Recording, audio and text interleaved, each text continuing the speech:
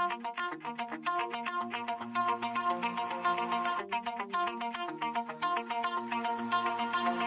my heart out of my chest, train my mind so I forget, sink your teeth into my bones. I am Gustavo Rondón Córdova from Venezuela, director of La Familia, the film that you are about to see.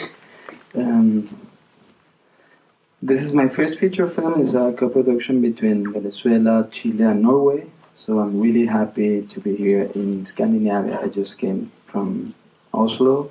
Now I'm here in this wonderful festival, and I'll be here after the screening for a Q&A, so please feel free to stay and we can have a conversation on the topics or everything you would like to know about the film. So enjoy the screening and see you after some minutes. Thank you.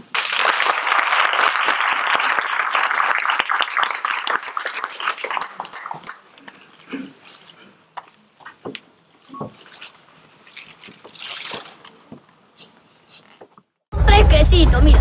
Ay, está pegándome eso, cochino. Que no le dije chao. Chao. Pero mira cómo está. ¡No lo acompaño! ¿Y a ti qué te pasó? Que nos vamos aquí. No metes nada. Mete tus mierdas en el bolso, Pedro. Apúrate. Camina.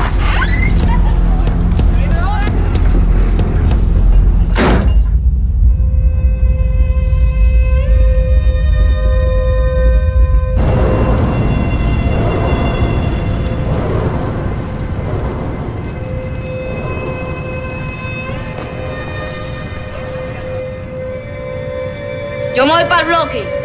¿Tú crees que alguien te va a ayudar allá? Cada quien anda en lo suyo. Mira, necesito un favor. No quiero problemas con malandros en mi casa. ¿Por qué tú siempre te dejas joder? Por tú tirarte al lado, hombrecito, no metiste en esto.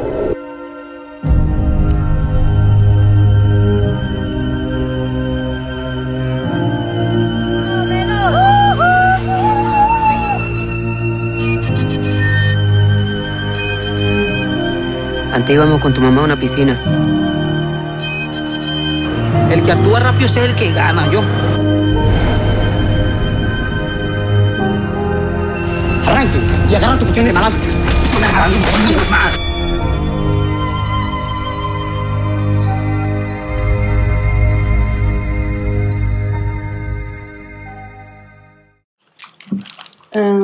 Thank you very much, Gustavo. Rondón Córdova, was that correct? It's correct. Gustavo Rondón Córdova. Thank you very much for this movie, La Familia, that we all saw. First, this setting, we have this boy in Caracas, which we all heard of quite a lot on the news and the situation there. You are from Caracas. Can you tell me about what impact the city has on this movie? And I live in Caracas. That is not that common today to find Venezuelans living in Caracas.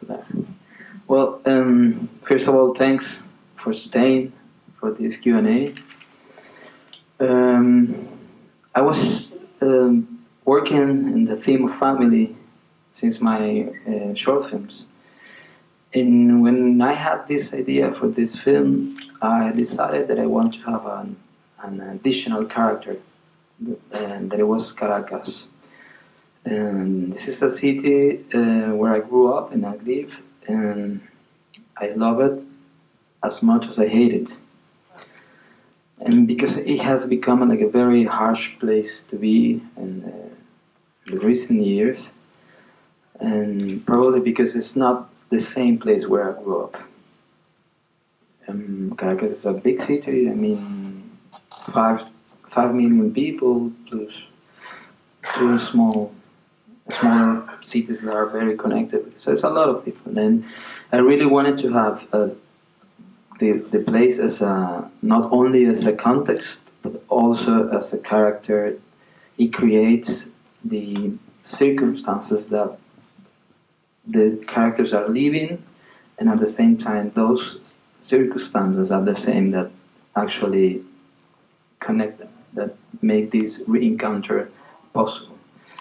So I was all the time like really trying to put this texture, but this way of living in the film. Because the family lives in the blocks, as it's called in the movie. The boy from the fight who gets cut, he lives in the slum.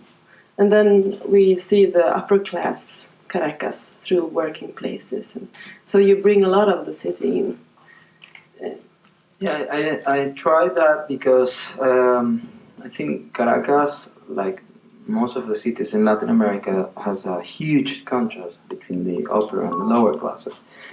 But recently in Caracas, like everything started to spread a little bit.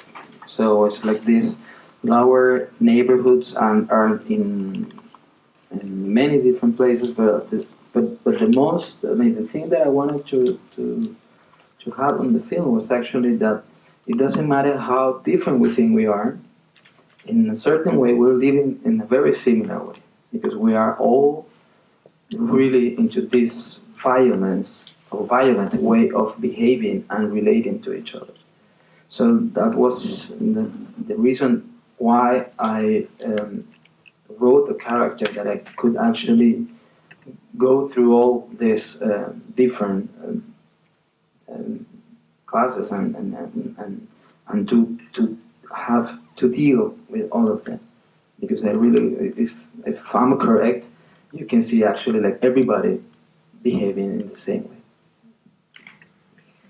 Very interesting to hear you talk about that. And there are, of course, this boy who is a non-actor and who makes a great part in this movie called Reggie Reyes. Reggie Reyes. How did you find him? Well, from the really beginning, I knew that I was going to work with a trained and professional actor for the father and with a non-actor for the kids.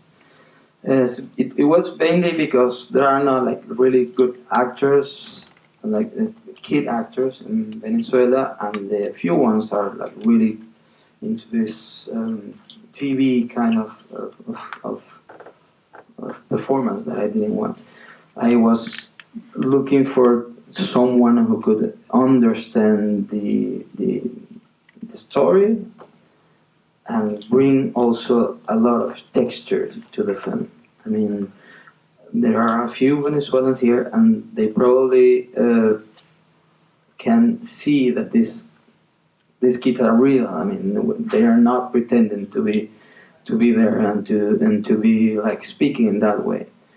And some of that is sometimes lost in the translation, but it's there. And it was for me. I mean, I really needed to believe in these characters, and so I decided to have those kids. So we made a long casting process. I had 2 casting directors working with me, and they went to many lower class neighborhoods. They went to schools. They went to sport fields, many different places. So we saw around 500 kids, and we invited around 15 to 20 to an acting tool workshop. It was on vacation, so it was a perfect plan for the parents of these kids to have an activity for the vacations. And that was 6 weeks, from Monday to Saturday, 5 hours each day. And I never told them that I was the director of the film. So I was supposed to be like a camera assistant to these casting directors, and I became like really close to them. I went like every 3 days there. And I started making some camera tests, and one day, my goal was that I was going to find the main actor there, the main kid, but it was risky because we had already started the pre-production. So, 2 weeks before starting, I had 3 kids And when I made these tests, I saw something in Reggie that was connected with his eyes, his body, that it was right in the moment that I wanted to have. I wanted to express a kid that is becoming an adult. I mean, it's something like in the border of becoming a man, if that can be said. And I mean, this was very impressive. I mean, this kid stood in front of the camera like for 4 minutes, doing nothing, saying nothing. And I felt the energy that I just wanted to have in the film. And so I told him that you are in the film, that's it. I never told him that he was the main character in the film. And I told the main actor not to come to this workshop and anything like that. So they never knew each other before we started the shoot. And the shoot was in, we had it in chronological order, so we had the chance to grow all together. So the kid started to shoot. He never had like too much idea of it. He said, in the second week he asked me, okay, when are we going to start the shoot? And I said, we've been shooting for 2 weeks. And so when the father comes in the film, it's exactly when the actor came into the shoot too. So this relationship that is happening in the film, it was happening also behind the cameras. And he went through all the way. So they really became close friends. And the good thing about having a professional actor is that he brought the techniques for the acting. I mean, if you see those fights, they look like really strong. And so what the actor did was to protect that kid all the time. Because, I mean, he was a machine. I mean, he could fight the father as he was fighting for his life. So we tried like to protect him a lot. Yeah, it's very powerful, like when he tries to escape the rich family house where they work. I want to tell all of you that if someone has a question, I'm open to bring out the microphone. So there we have one. I don't know if do you hear me like this? You can tell me if it's short. You can tell me, and I can tell it the microphone. Okay, great. No, I was thinking it was really good. I really liked it, and Thank you. I was interested in because there were not a lot of women characters, and it was mainly about the relationship between a son and a father. But I was wondering how do you think because you also said that the boy grows to become a man. How do you think of the masculinity that is portrayed to the boy? Like, do you think it's harmful, or how did you? Because it's in the focus. I wondered, like, do you have some thoughts up around it? So the question is, how do you think about the masculinity and the male portraits in the movie?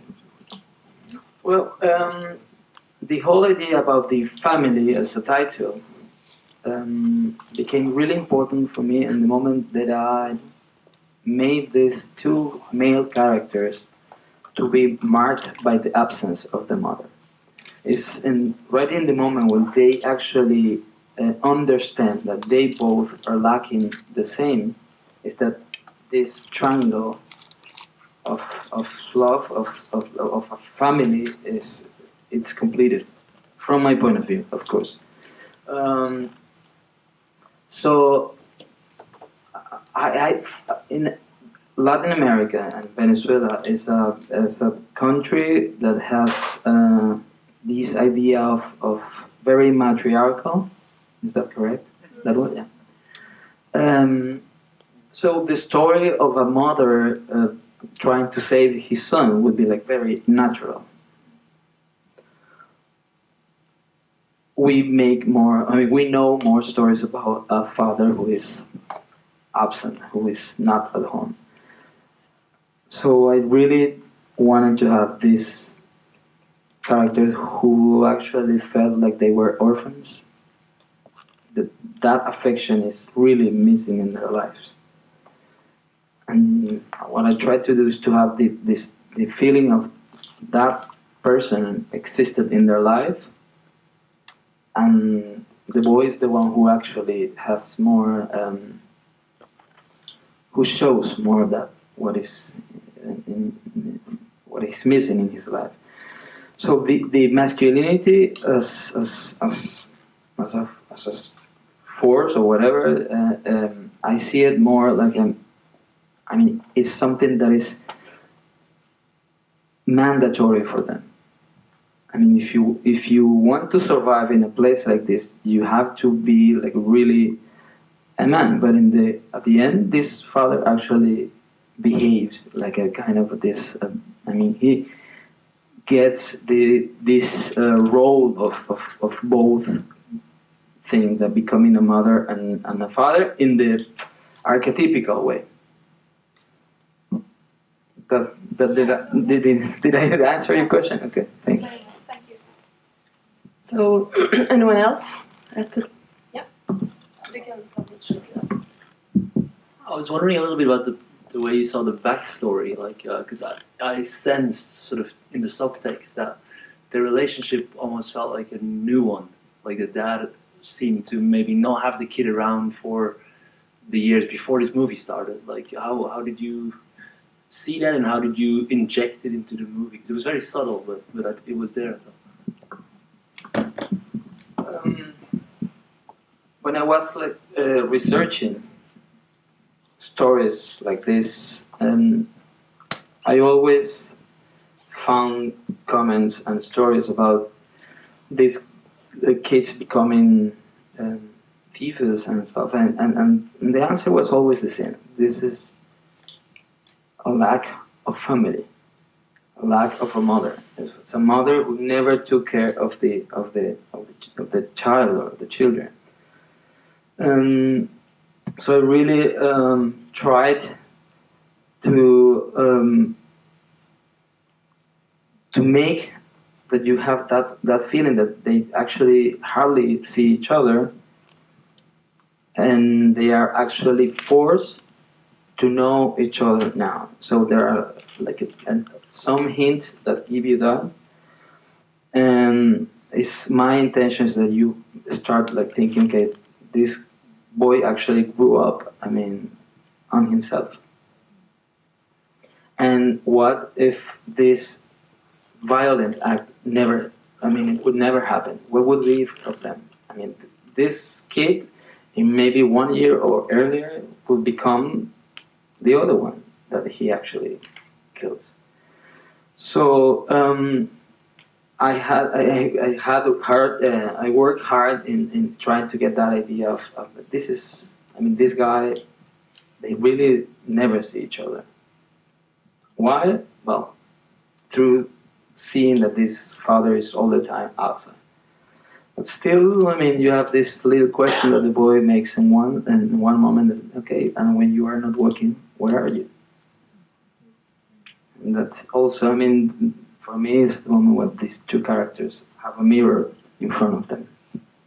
I mean, there are like three scenes, and when the father actually beats his boss, it's the way that the boy would react. So that's the mirror part of the film. I mean, they really become the same, and becoming the same, they understand that it's the same thing that is missing in their lives. I'm not explaining too much. I'm sorry. I mean, that's your job, not mine. When you from this question, I think a very clear thing about this movie is that it's subtle. It's nothing. You don't tell. You never overtell anything. You leave a lot of space for us, the audience, to take it in and build it together from our own ideas. I guess this is a choice that you've been considering a lot. Can you tell about that? Yes, I was when I don't consider myself a screenwriter. I wrote this script, and I come more from the editing actually, and I always tried to have a story that it was told through actions, not through intellectualized ideas. I mean, so, because for me, these two characters wouldn't have the time to intellectualize things. So I was all the time like trying to get ideas of actions and moments and situations where they can actually show themselves through behavior. And that made like a very particular script. During the editing, I was all the time like, okay, what is the work? I mean, do I need this sentence? Do I need this to express what I want? And it turned actually that it was really, I mean, for me it was more about feeling. I mean, I felt that I could give that job to the audience, like to really see what was happening, but to see what was actually happening underneath. And that was a risk, of course. When you try to tell a story like this, it's a risk. It's not. I mean, I wonder if like a big mass of audience will get all those details, the small details. But I think the film is what it is. I mean, it's not that complicated. It's the story of a father who has to react and save his son. And saving him is they get together back again. More questions? Yeah. I have one question. I hope you can hear me. The first question is, I have two questions. The first is, how big was your technical team when you shot this movie? How many people were on the set? And the second question is, how did you get to Norway to co-produce it? Because Chile is the same, almost the same kind of part of the world, but Norway seems too far away. Yeah. So the first question was about the crew, the team on set, and the size of it. So we can start there. I wanted to have like a small crew, which is never. I mean, never is small enough. It's always too big for me. But we were around 25 the most of the shoot. In some like complicated scenes, we had more. But what I did is I created like a very intimate group that was close to the cameras, meaning the sound crew, the camera crew, the assistant director, the actors, and myself. So at the end, we were like 9, moving all together all the time, and this doesn't happen so often. And so, but I had to convince my crew that it was going to work, even when I wasn't sure at all. I mean, this is my first film. I mean, it's my first long feature film, so I was trying things that I never had made before. So I had to convince him. The most of them were all the time saying, "Okay, this guy doesn't know what he's doing there. Okay, I will try it. That's it." And the second question was, how did it become why Norway a Norway co-production? From the really beginning, I wanted the La Familia to be a co-production because it's not like a box office driven film in Venezuela.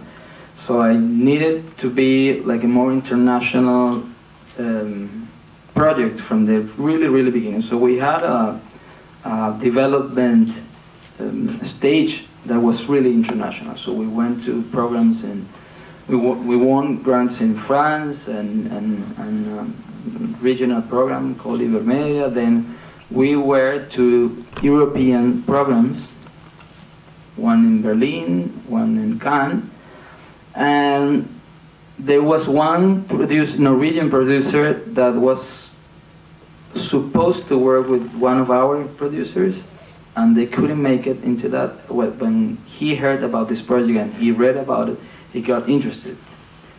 And they have this SOR fund in Norway, which is a fund for films for the south part of the world. But this guy was actually also working in Latin American films, so because he lived there for a while, so he understood really well what I was trying to do, and he came on board very early. He applied to the SOR fund. We won it, It was a keystone for our funding, actually, because we had only the Venezuelan at that time, and there's a very complicated situation with Venezuelan money. So that allowed us to have more access to international crew and services. There are not too many, but... And then we had the Latin American co-production. That's why it's Venezuelan, Chilean, and Norwegian. Thank you. And I see it's time up. So I will finish up with the last question about the future. What's your plans? What's coming up? Well, my plan is to trying to keep making films. I have a new story developing, and the time I had, which is not that as much as I would like to. I'm also producing some other directors, and I'm an editor, so I have my hands in very different things. Plenty of jobs. And I have 2 children, a family, and living in Venezuela. That is we're kind of heroes at the moment. Thank you all for being here. Thank you so much. Thanks for coming to Stockholm.